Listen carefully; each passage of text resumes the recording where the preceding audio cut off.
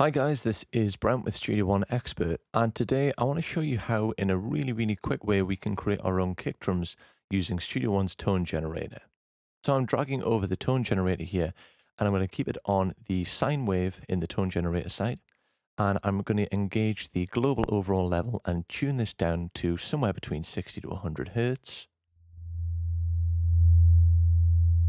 And now what I'm going to do is I'm going to double click to create a region. And I have to bring my level back up, and I'm going to right click on the side here, and I'm going to render this as an actual track.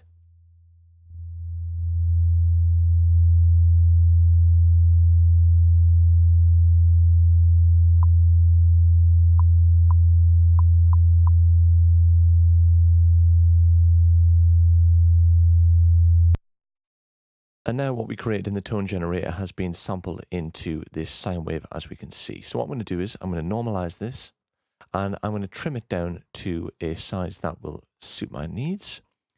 And what I'll do is I'll just bring the level down here. I'm going to shape the envelope a little bit, and then we're going to add some of Studio One's native effects and send it to sample one. Okay, let's create some fades.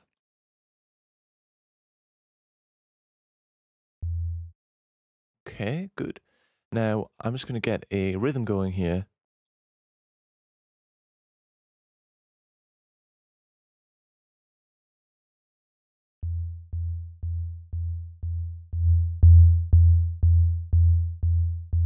Okay, I'm going to now pull up Studio One's Pro EQ, and we can find that on the side here.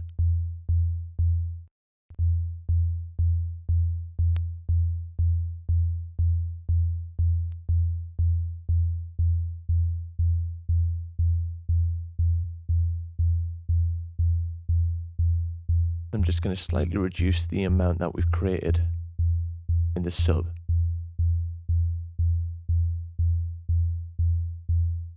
Now what I'm going to do is I'm going to drag in the red light distortion, and I'm going to try and add some more harmonics and improve the crest factor of this kick. Let's go through some of the presets.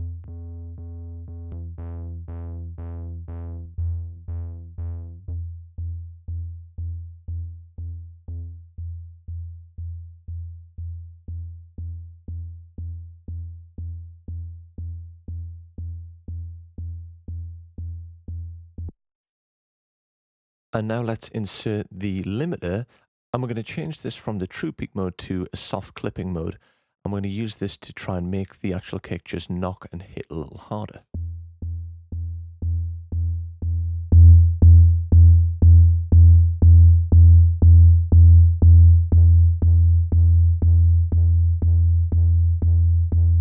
So we're getting a crazy amount of reduction, but that's absolutely fine.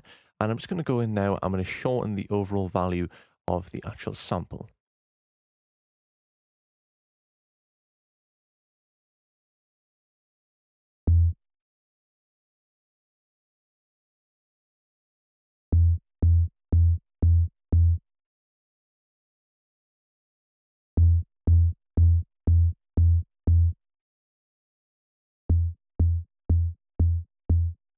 And the last thing I'm going to do is I'm now going to pitch this sample down.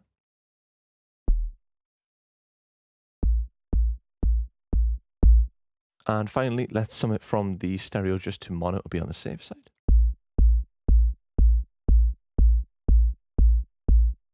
I'm just going to bring up the gain and the threshold here.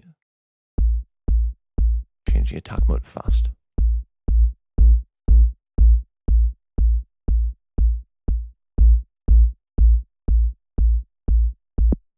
Great, so now that we have that, we can start to add to it with other layers. I'm going to follow on from this video and use some Foley and show you how you can use Studio One's expander in Studio One Professional to basically add to this sound and give it some more transient information. So stay tuned for the next one.